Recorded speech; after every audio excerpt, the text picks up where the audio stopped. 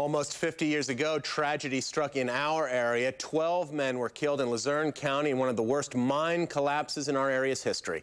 Tonight, family members remembered the victims of the Knox Mine Disaster. Newswatch 16's Peggy Lee talked with the relatives. She joins us live from our newsroom. Peggy. On January 22nd, 1959, a mine under the Susquehanna River in Jenkins Township collapsed under the weight of the water, and the mine flooded. Mike Baloga brought his family to Pittston Area High School so they could learn about the event that took his grandfather's life. On display, photos and facts about the Knox Mine Disaster that killed 12 men, including John Baloga, almost 50 years ago. I want them to know, of course, how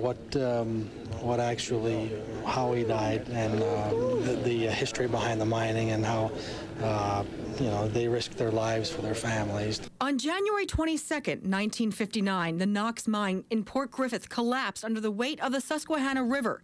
Water rushed in at 3 million gallons per minute, creating a whirlpool 230 feet long and 150 feet wide.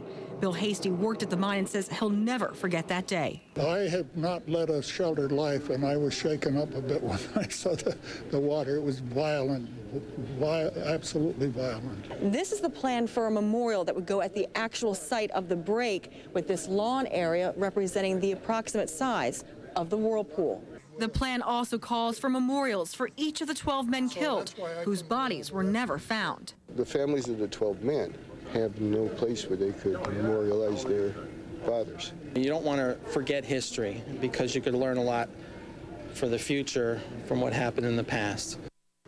Now, this Sunday will be the annual memorial mass for the families of the miners. It will be held at St. John's Church in Pittston. Peggy Lee, Newswatch 16, live in the newsroom. Peggy, thank you very much.